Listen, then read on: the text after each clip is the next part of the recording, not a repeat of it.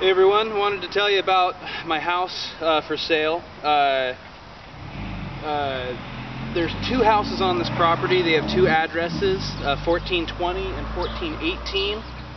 1420 is a 1920s house that's been heavily remodeled. It's very well insulated.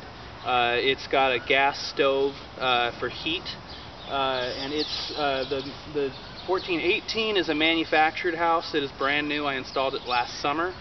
It is electric, everything. It's an Energy Star compliant house. It's incredibly efficient. Even got a rebate from the power company for installing it. So these are two different houses on the same piece of property. They're not a duplex. They're what's considered an accessory dwelling unit. So one caveat of that is that the property owner has to live on the property. These houses aren't real good for like a large family. They'd be better for a young couple or a retired couple or a retiree. And the reason for that is I bought these properties as an investment more than as a home.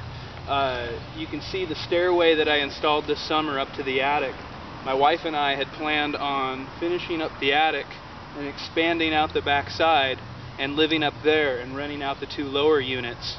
The rent around here is right around $1,000 a month. It is a good market value for rent. I only charge $940 right now. So basically the way that works financially, I got all the numbers further down on this page, but we pay roughly $1,500 a month in mortgage. That's at 5.25%. So it's probably would be less than that. We did 100% financing through the USDA. So our plan was finish up the attic, live up there, and then rent the two lower units out for a profit of $500. Plus we got a place to live. Plus there's a greenhouse, a garage, and a shed, and lots of parking here. So we'd get all that for free. So a pretty good investment. So what I would say to you is, if you're interested in an investment like that, get a hold of a broker and look into the USDA financing out here. We were able to get 100% financing through that. I did a little calculating, and it's right around $1,250 if you did 100% financing for the asking price. So good luck. Check out the rest of the web page. It's got all the details on the other parts of the houses.